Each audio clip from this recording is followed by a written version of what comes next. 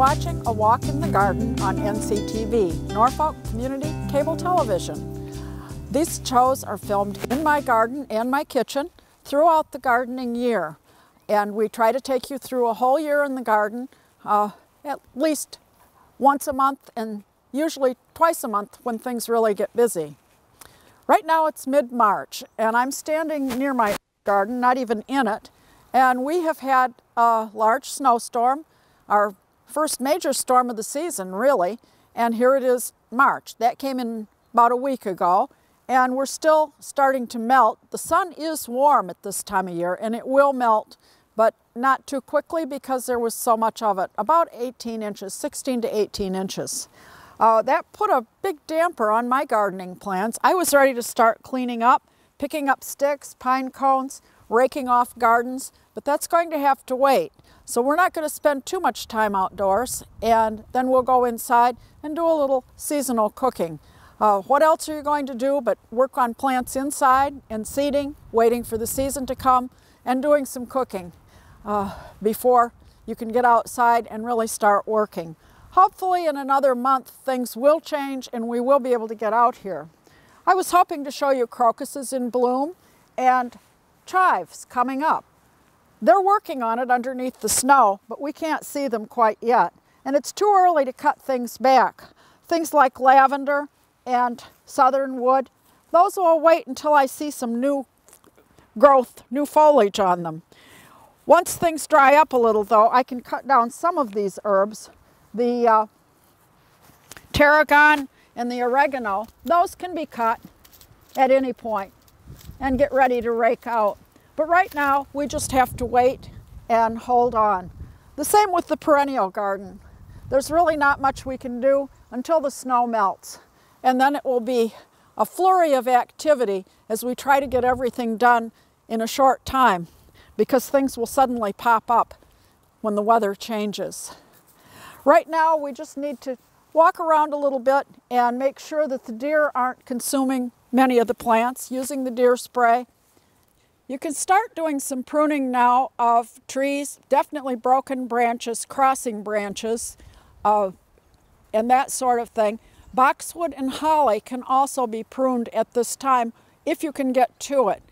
There are openings in the snow, and that's a good time to prune. However, don't prune your spring blooming shrubs, your rhododendrons and azaleas, unless you have broken branches, because you'll cut off any bloom buds that have formed last year, and you'd like to keep the bloom. So on spring blooming shrubs, wait until after they have bloomed. Evergreens can be pruned now. We're getting almost to the end of the season for that. So it's time to prune some of those down, because you're not going to sacrifice any blooms by doing so. The vegetable garden, again, holds my brush pile, and I've gotten my burning permit, was all set to burn brush, and then the snow came along. So no brush burning for now. We'll have to wait again for that until things settle down a little here and we can get in and get the job done. You do need a burning permit in Norfolk if you want to do any open burning. It does end May 1st, and you do need to go down to the police station to get that permit. And you also need, on the day you're going to burn, to call the fire department to see if burning is permitted that day. On days when there's heavy wind, they don't allow burning. So this will be a task that needs to be done once the snow melts, and then we can get in the garden and start planting some of the early crops. Now let's move around to the backyard a little bit. In the backyard now, and again, we've got lots of snow back here. I've dug some paths. I dug a path out to my shed so that I could get my seed starting materials out of it, and also check my mouse traps that are in there. We tend to get mice in there in the winter, and so I wanted to make sure I check them frequently. I also needed to make sure there was a hole in the pond. It iced over. The snow was heavy enough, and then it started to melt and iced over. So I was able to poke a little hole carefully into the pond so that I can exhaust the gases from it. The ice melter is in there and it's trying, but it hasn't succeeded yet to get through the heavy ice that is on the pond.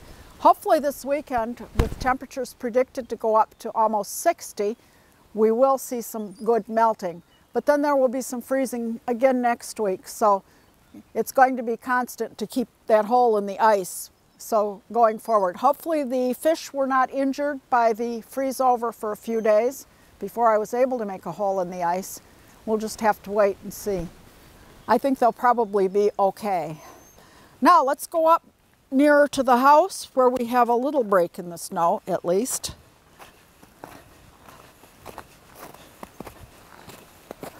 We have a great number of birds that come to my feeder, and I've continued to feed them, and I'll continue to feed them until probably they can find some of their own items here and there. I keep filling this probably daily, and also if you saw the show, the last episode, I made a birdseed wreath using flour and gelatin and birdseed and hung it out, and it promptly broke, even though I put a metal ring in the middle. So a solution to that when I hung a second wreath was to put it in a used onion bag. And this is just a bag that onions came in, and I cut a little slit in the back to insert my wreath and hung it up and put a bow on it. The birds can get the seeds right through the mesh of the bag, and it gives a little winter decoration and some extra food for the birds. I keep filling the feeder, as I said, and the chickadees may even come down while I'm standing here. They're pretty brave, and they'll come when I'm out here. The rest of the birds are making spring-like sounds, and that will increase as the temperatures rise. And we'll see more in different birds too. We can't count on the wrens being back until about the first part of May. So if you have wren houses, get them out before the 1st of May, but there's no hurry for wrens. Bluebirds can be back as soon as March, so birdhouses should be cleared and ready for them right now or very soon. I cleared off a little spot here. I had evergreen boughs over my bulb garden that's up nearest the house to hopefully keep them from coming up too soon, and it seemed to have worked. Now it's time that I don't mind if they do come up. And I have some daffodils, crocuses. There's a few early crocuses right here that are ready to bloom. And we get a little sunny day and we'll have some nice blue crocuses right there. So there is a touch of spring and at least a thought that spring may be coming sooner or later. But for now, we're going to go inside, do a little cooking, and work with some plants. I've set up for doing some indoor garden work. It's a lot more pleasant in here than out in the snow. And we have a few things that we can do inside to get ready for when the weather does change and we are able to get out. House plants are one thing, and cuttings. We have a lot of cuttings, which I've taken last fall. And what I'm doing now is pinching them out, continuing to do that. This one's already branched once, but it will continue to branch as we pinch out these little new growths from each of the areas where it's starting. And you can start when the new growth is just tiny. And this will help the plant branch. Be sure to keep your house plants and cuttings. These are getting to be pretty big for the small pots they're in. Unfortunately, I don't have the room for huge pots all over, so I need to keep them watered at least once a week, sometimes twice if it gets really cold and the heat is on in here or we burn the wood stove. It dries out the air, and they need to be watered. I have them on trays so I can put a little water in the bottom, and that helps evaporate and give a little humidity to the air. But they do need to be watered quite frequently, and a little fertilizer can now be added to all your house plants and the cuttings to give them a little boost. The soil that they were planted in is getting kind of depleted, and you want to keep them going. Half strength is about right. Some of the cuttings I never even got transplanted. They are more than one in a container, so I need to give each of them their own little flower pot. I use two kinds of soil, germinating soil for planting, and then a nice organic potting soil for potting these up. And I'm just basically taking them out of the pots and putting them on a little soil in the bottom and then filling back in with some of the new soil.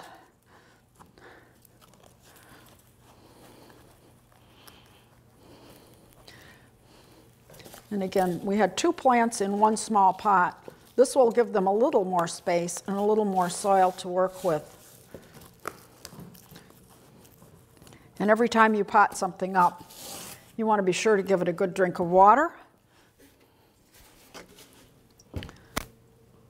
to really pack that soil around the roots. And we're probably going to get water all over the table too. These will go up in a container up in a sunny area in my sunroom. We did some potting last time in the milk jugs, and I'm going to do some more. The milk jugs are out under the snow, and they're going to just stay there until spring. I don't have to do anything with them. But I will do another one. I add some of the germinating soil, which is a finer soil that's appropriate for germinating. And today I want to plant some burgundy gaillardia. I don't need too many of them. They're a perennial flower, and they do need some time outside where the temperatures are cooler.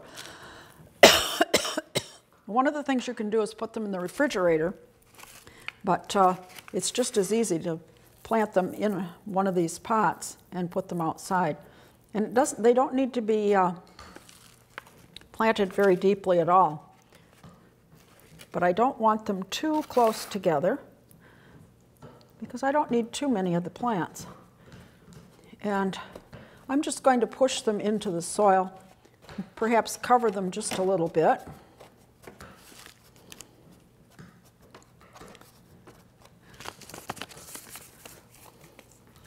I've already made a tag, which I'll put in. Incidentally, if you haven't watched my shows before, this is a milk jug that has holes punched in the top and bottom and is cut about 1/3 of the way up. And we tape it shut, and this will go out near the fence in my garden in the sun and in the snow at this point after we put a piece of tape on it.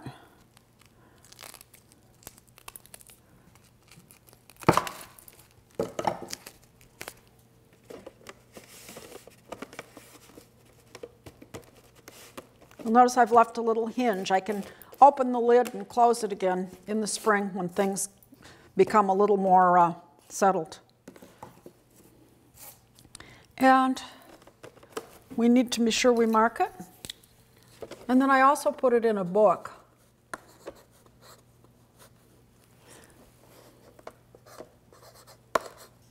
With the date that I planted it.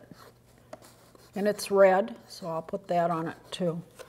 And this will go out into the garden in the area with the other milk jugs. And I can add other milk jugs later as we go along. I'd like to possibly put some of my other crops out there. I have a plant shelf for starting things, but it's not very big, so I like to start more than I can fit on the shelf. I save that one for the more tender things.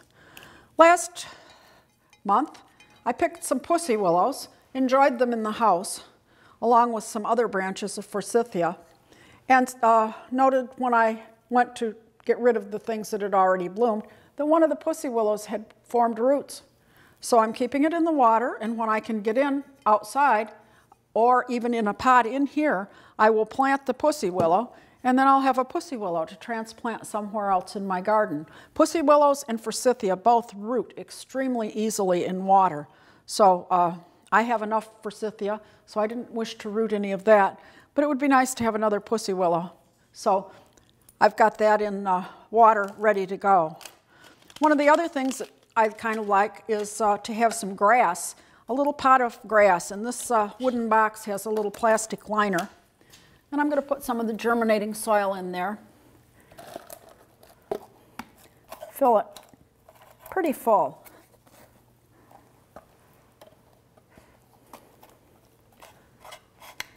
And pat it down. And I have what's called cat grass. And if you have cats, the cats really enjoy having a snack of cat grass. And you can grow it quite easily. It's actually a wheat. And I'm just going to spread some of it on the soil here and just cover it very lightly with a little bit more soil. Just barely cover those seeds.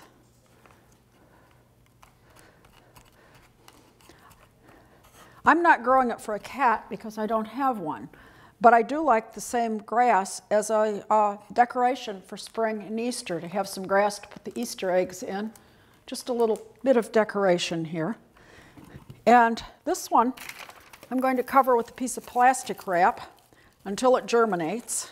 And again, I'll put that up on my seed starting area, inside this time. Now, to start other seeds, and I would like to start some Brussels sprouts. These are going to go under my lights in my light rack. Actually, that was built by my father about 40 years ago and sent to me in the mail, believe it or not, and I had to assemble it. It was all cut and directions made, and I was able to assemble it and add the fluorescent lights to it, which he had also included. This is a seed starting unit, and there are many similar ones available. I've filled this chamber with water and soaked a piece of wicking material in that water till it's wet, and it will continue to wick water up into under the seeds that I'm going to plant in this pot. You can tell I reuse them. They don't make this particular one anymore, but a little duct tape helps in fixing spots that have cracked. And I'm going to fill the cells with the germinating soil. This is available at garden centers and online, and I've dampened it. It comes and it's fairly dry in the package, which makes it easier to handle initially. And then you just wet it thoroughly and let it absorb the water. I wet this down this morning. Having the watering chamber underneath means the plants aren't disturbed. They get the water they need, and you don't have to water as often. You just keep the chamber underneath filled. So about once a week I go through and see what needs to be watered. A little more in this one. It's good to fill them right up so that the plants can stay in a little while. The Brussels sprouts that I'm going to put in here will be able to go out in the garden fairly early. They will take a light frost, not a heavy one, just a light one. And the Brussels sprout seeds are quite small, and I only need to add 1 or 2 to each cell and cover it very lightly.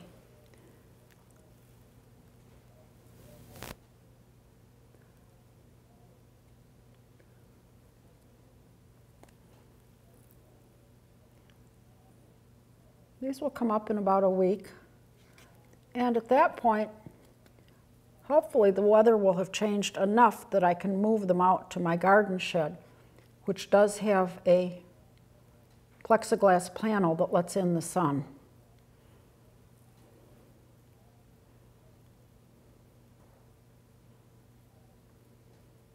And I'm just slightly covering them so they have good contact with the soil.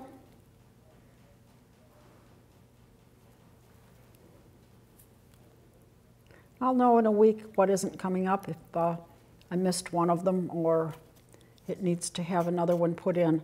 It's not too late to do that when they start coming up.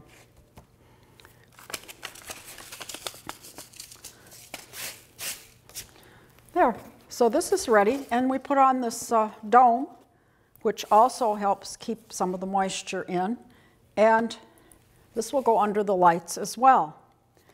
I will also be doing my impatiens seeds now. I want probably 48 of those. I just did a dozen of the Brussels sprouts. That will be plenty of Brussels sprout plants if they all grow and prosper. And Then I can also do peppers now under the lights, and that will just about fill up my light capacity for a while. Cabbage can be started either here or outside. And again, if you have the milk jugs, you can put the cabbage, broccoli, Brussels sprouts in those and put them out in the winter sowing area, and they will start to come up. It's not too late in March to put those out. Now I have one more thing here that I need to do, and that's this plant needs to be divided.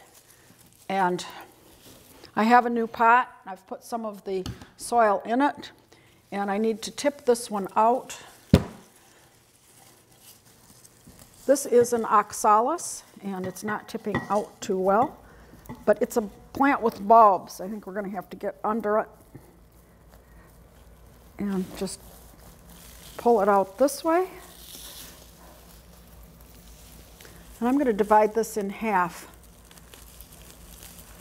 and probably make a mess, but I want you to see the bulbs that are underneath. And it does make new ones. So we have all these little bulbs, and I need to put them in. It's going to look really messy for a while, but it will come up later. I think we need more soil underneath it. And then I will discard the soil that's in the pot and repot it. So I have it, again, these little corms or little bulbs. They're kind of funny little things. The plant comes in green. I thought it also, this is what you often see as a shamrock plant in the flower store. And again, they will grow as a house plant very nicely and go outside in the spring. But I want to divide this into two and put a little more soil in here. Again, these two are not going to look very good for a while, but they will perk up. And especially this summer. What happens when they get too crowded is that they need way too much water, and you're ending up watering it 3 or 4 times a week instead of once. So knowing that they will multiply, it's good to keep them spread out a little bit. I'll just poke these down in and add a little more soil on top. There's a couple extra bulbs, and they will grow.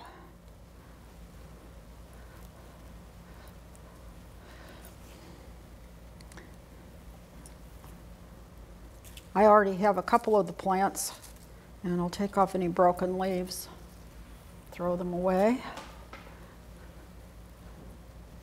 So I will be probably thinking about sharing some of these with others later on when they grow and fill out. While we're stuck inside with the weather not cooperating outside, it's a good time to repot any house plants that need it, especially if you're going to put them out for the summer. Again, I'll repot the rest of it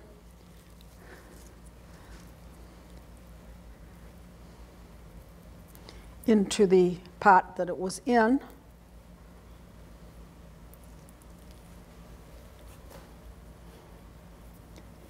And give it a good drink of water here.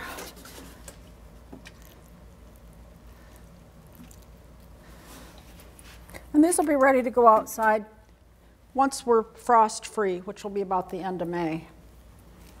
Again, we'll get rid of all these pieces a little later.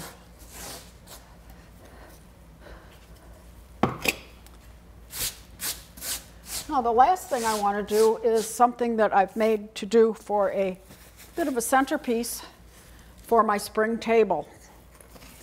Move some of these things.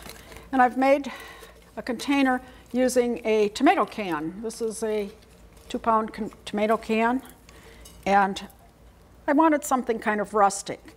So you put 2 rubber bands around the can itself, and then you raid the burn pile for sticks. and I cut my sticks about 5.5 inches. You can measure your pot and decide how big you want to make the sticks, and then once you've cut one stick, use that to cut the others. And then instead of leaving the rubber bands on, I'm going to tie string around the middle of this, and I want to put several layers of it.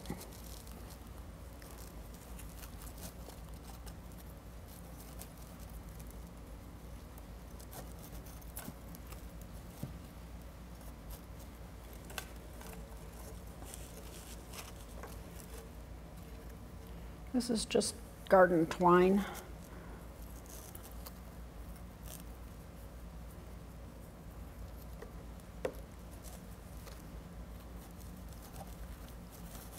You want it quite tight because it's going to take the place of those rubber bands.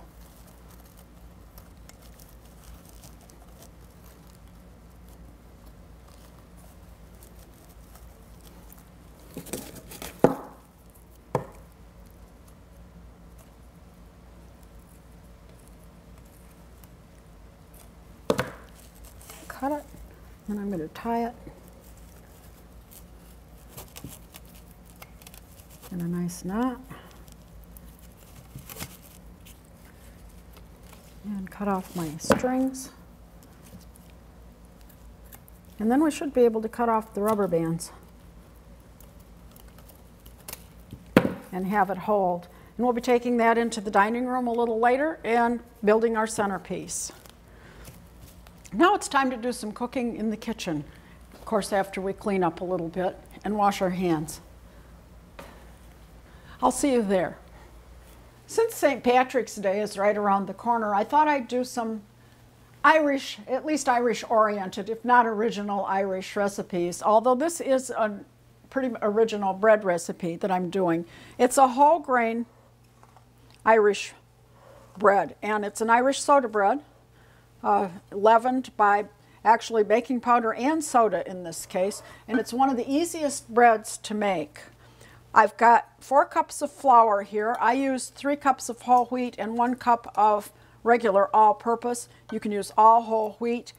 They suggest whole wheat pastry flour. Pretty hard to find. Regular whole wheat is not.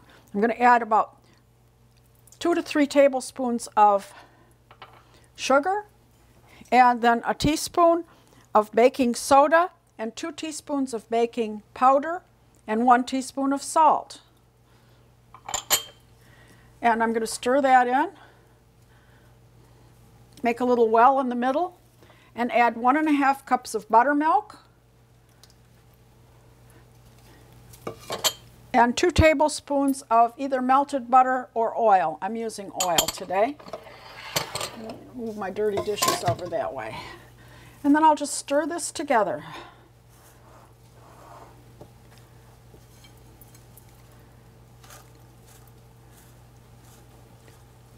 Until the liquid has been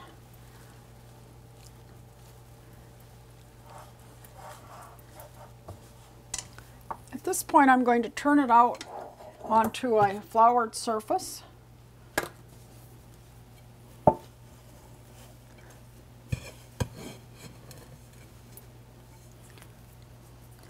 It still isn't completely incorporated, but we'll take care of that.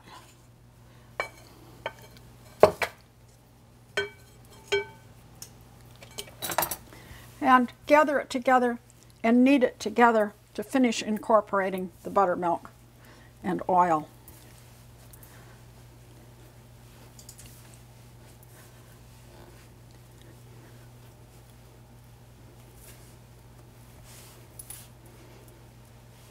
I might have used a bit more buttermilk in this to make it a little easier to pull together.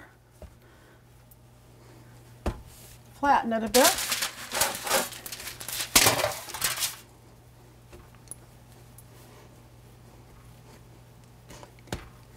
Put it in on a piece of parchment paper, and then I'll use a knife to cut a fairly deep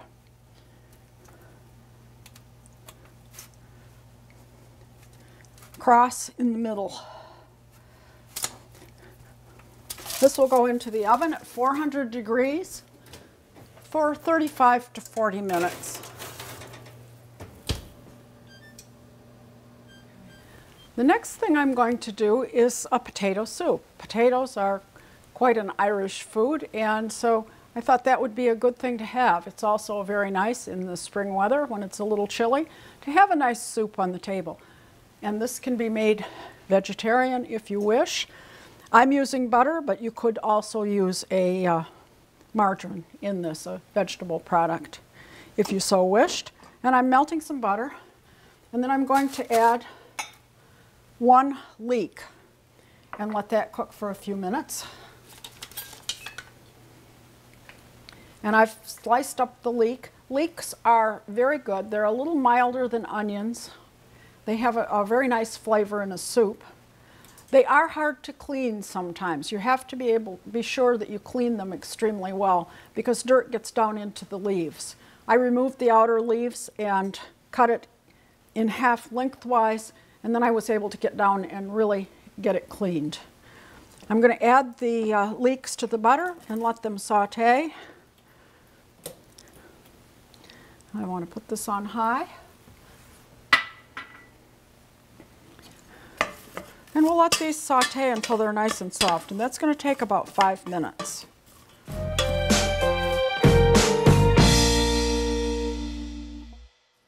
All right, our leeks have cooked down until they're nice and kind of translucent. And I'm going to add some flour, 3 tablespoons of flour while we're still cooking, and a ½ teaspoon of sugar.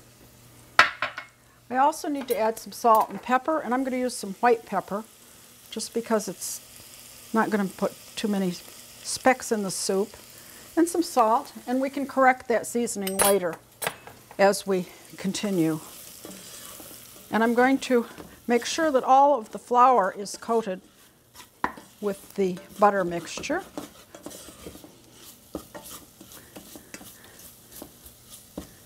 And at this point I'm going to add 1 cup of vegetable broth or chicken broth. Again, if you want to make it vegetarian, vegetable broth is the way to go. And this will thicken as it cooks. And you want to make sure you do cook this part quite well so that the flour won't have a floury taste in the soup. We're going to be adding more liquid, so this gets fairly thick.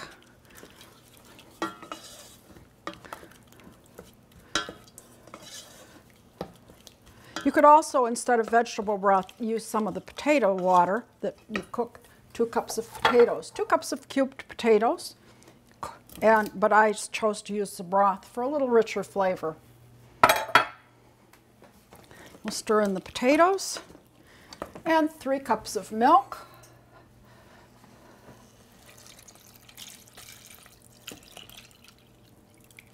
Just regular milk. It wouldn't be vegan, but and because of the milk and the cheese that we're going to put in. But vegetarian, yes, it can be.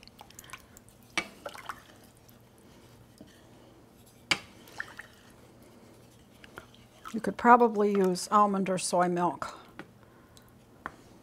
and reduced cheese. And then we're going to add a cup of cheddar cheese or shredded cheddar cheese. And I need to measure that with a cup here.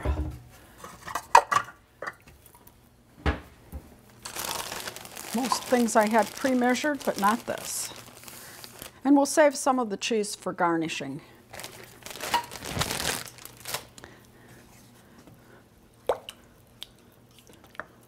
If you wish, you can add a cup of cubed ham or corned beef to this soup to make it a little heartier. I'm going to leave it just as it is, and we're going to let this simmer for about ½ an hour. So we'll just let it continue to cook while we go ahead and do some more things.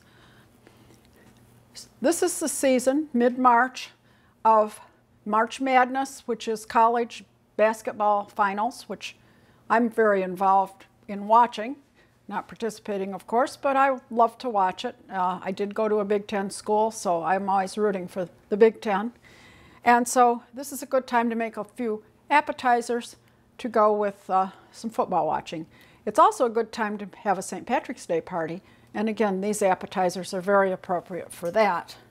I'm going to start out by making a St. Patrick's Day cheese ball, and I've already put into my food processor 8 ounces of cream cheese. And to that I'm going to add 3 green onions.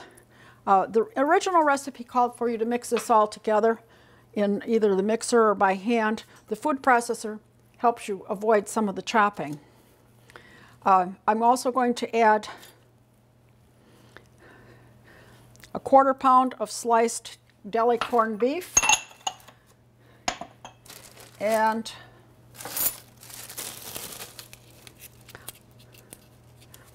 half a cup of chopped pecans, and we want half a tablespoon of Dijon mustard, which is leaking all over. I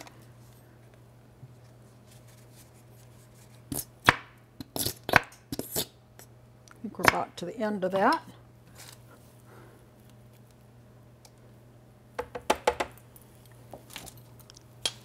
A teaspoon of horseradish.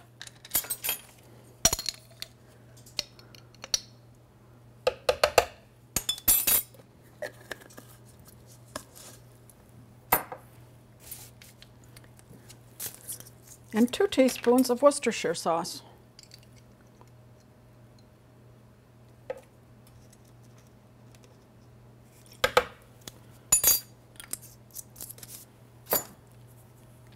And at this point, I am going to chop everything in together.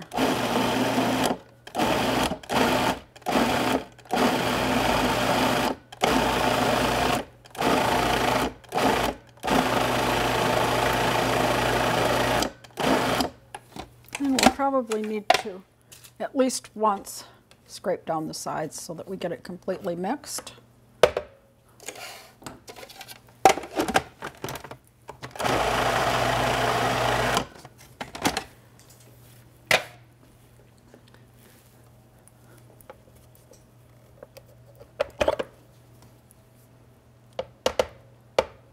Take out the knife.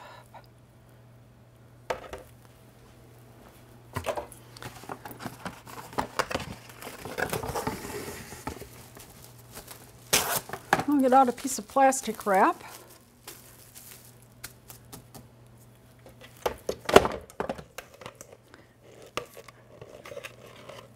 And we're going to put all of the mixture right in the middle.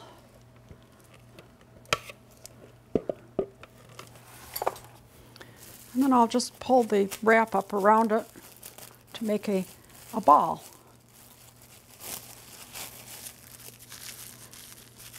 The cream cheese was softened, so it's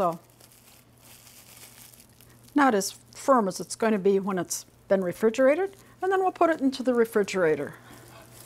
And when it is hardened, we can bring it out of the refrigerator and unwrap it.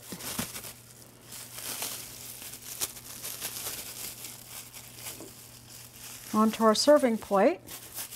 And now I'm going to decorate it a little bit. This is the fun part.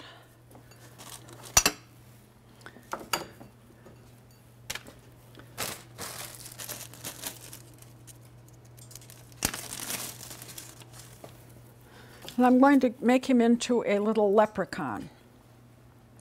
So this is going to be part of his hat, and this is going to be the other part. It's a green pepper that's been cut. And if you have a green pepper that has a long end, it works better. You have a taller hat. And I'm fastening it on with a little pick. Then we want to add a face, a couple black olives for eyes, a red pepper mouth, and if we wanted to, we can do a little yellow pepper nose.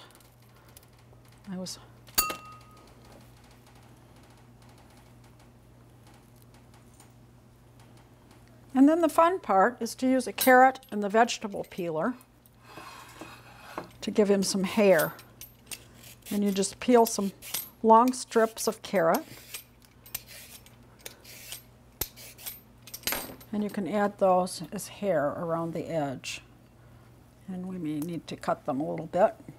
You can double this recipe and have a larger leprechaun. Just put them under the hat.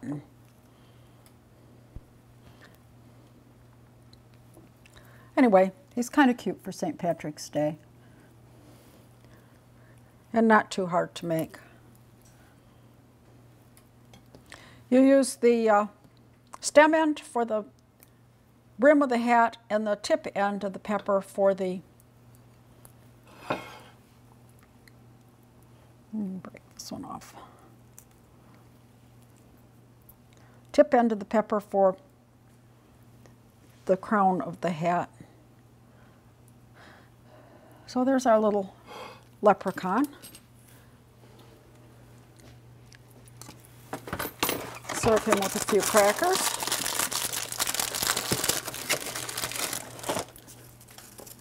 I'll put a few crackers on the plate. And I'm going to move that over to the side for now. See, I think his hat needs to go forward a little bit. And we'll make another quick hors d'oeuvre. And this one I'm again starting with a half a cup of cream cheese.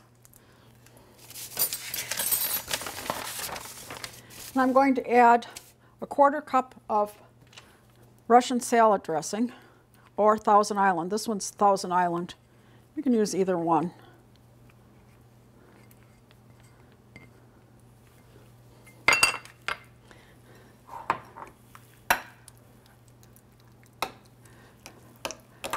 And I'm going to mix that well.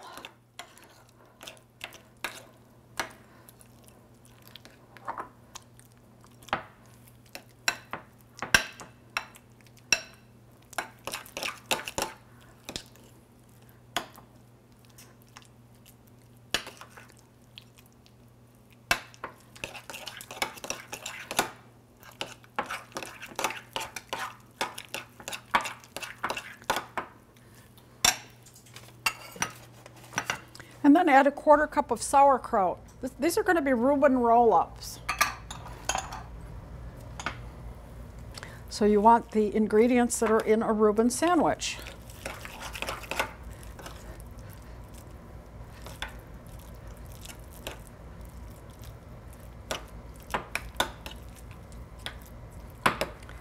The next thing I'm going to get out are some spinach wraps or tortillas.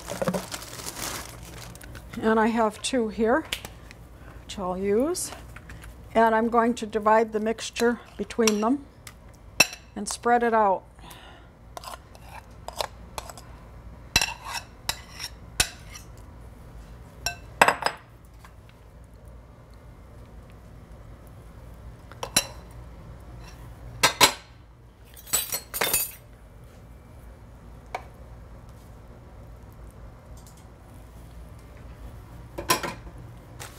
Then I'm going to layer on some shredded Swiss cheese.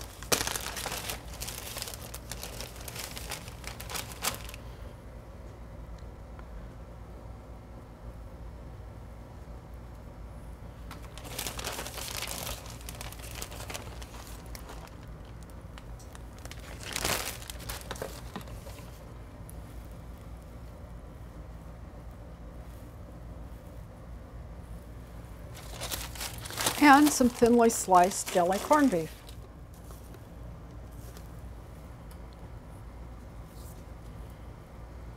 I don't need too much.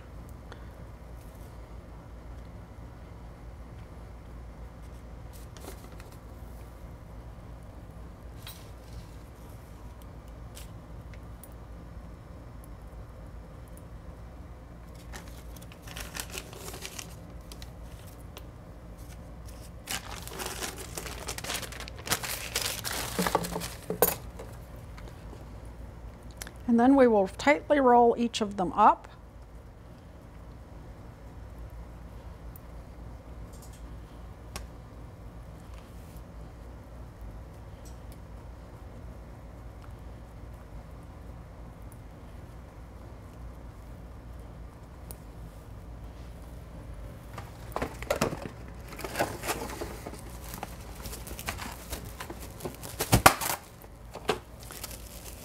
and wrap in plastic wrap.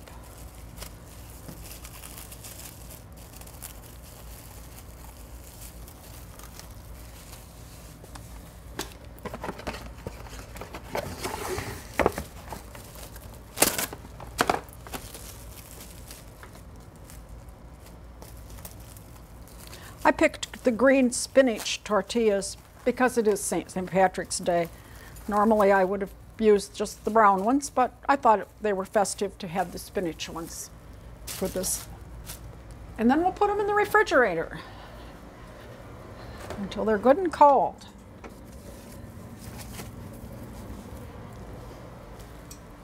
And once they've gotten good and cold, we'll open them up. You'll probably lose the first few slices at the end, but I'm going to slice these in about 1-inch pieces, 3/4 of an inch to 1 inch.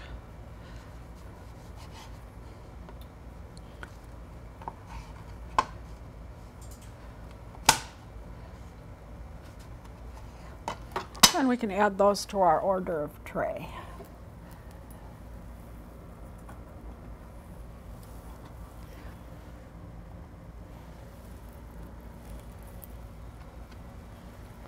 On top. And these are the Reuben roll-ups. So we have our hors d'oeuvre finished.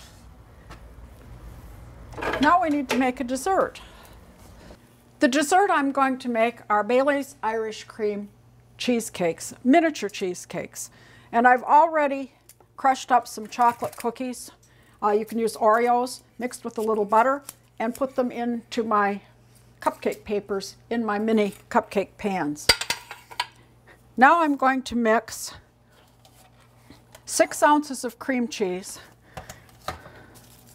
with a 1/2 cup of sugar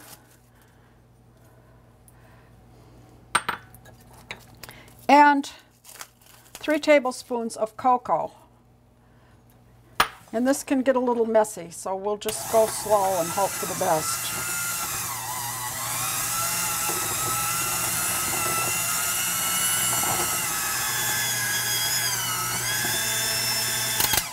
Now that that's mixed up and at least moistened, I will add a 1/2 teaspoon of vanilla and a 1/4 cup of sour cream to the mixture.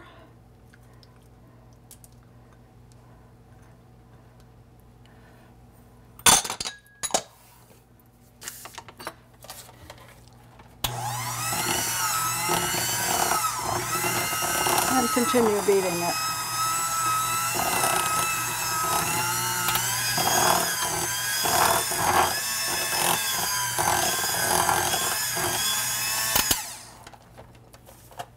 Then we'll add 1 egg.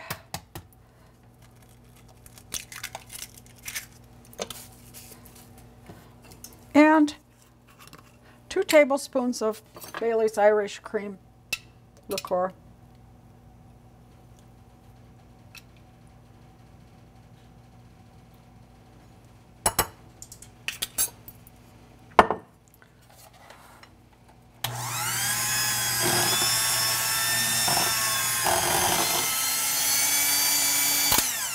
Now we have that well combined, and we'll fill our little mini muffin tins. And we want to fill them quite full. And I found that the tablespoon measure works pretty well to fill them.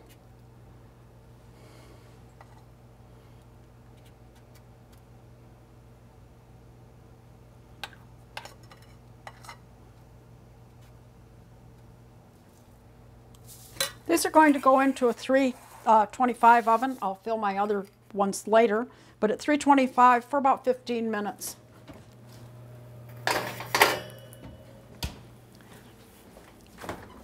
Then they're refrigerated.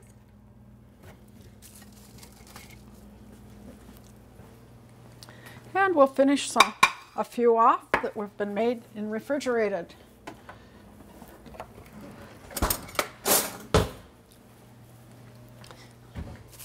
I've whipped some cream, 3/4 of a cup of heavy cream with 2 tablespoons of the Irish cream and 6 tablespoons of confectioner's sugar.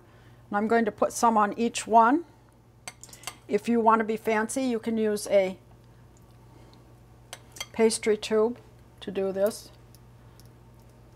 and a nice little fluff on top, but a spoon also works.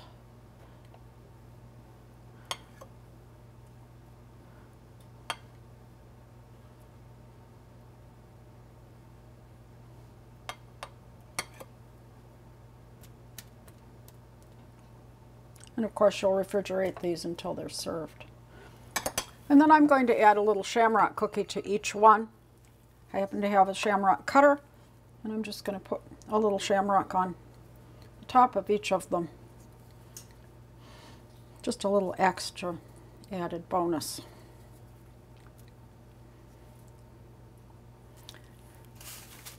That concludes our cooking. Let's take our things into the dining room and build a little centerpiece while we go. Here we are in the dining room with our meal almost ready, but I'd like to finish a centerpiece. I have a piece of wood here that's been cut out of a log. You can purchase these. This one actually was homegrown from a tree that lost a branch and was cut into this piece, which I saved and cleaned a bit and washed the top well. Our little container that we made with the sticks goes with this, and I bought a maidenhair fern. Now this one will not survive outside, but it does fit in quite well, and it will make a nice house plant. I'm also going to add, last year I had such beautiful ferns that I dried a few, so I'm going to add a few around it of the ones that I dried, just around the edge as kind of a accent. And I dried a variety of them. A little owl. And then for a little color, I want to add a small pot with a primrose. And the primrose can be then put outside. If you buy a primrose now, keep it watered, and then you can plant it outside. Other things that you can add are some of the preserved moss around the edge.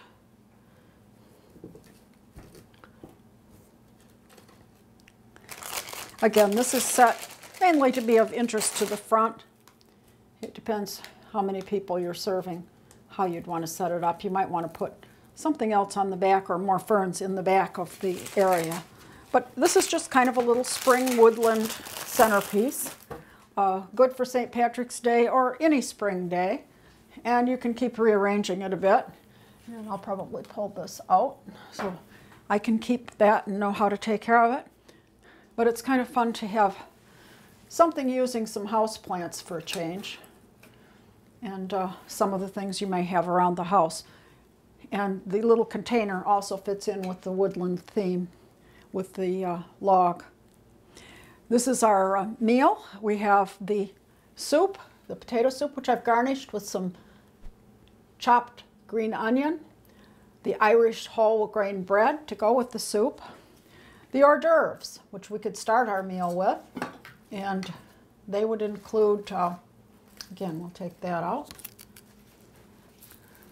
the corned beef and pecan leprechaun, and our green Reuben roll-ups. Thank you for joining me. I'm Liz Davey, and you've been watching A Walk in the Garden on NCTV, Norfolk Community Cable Television. Please join me again next time when hopefully spring will be here and we can get outside and get some work done.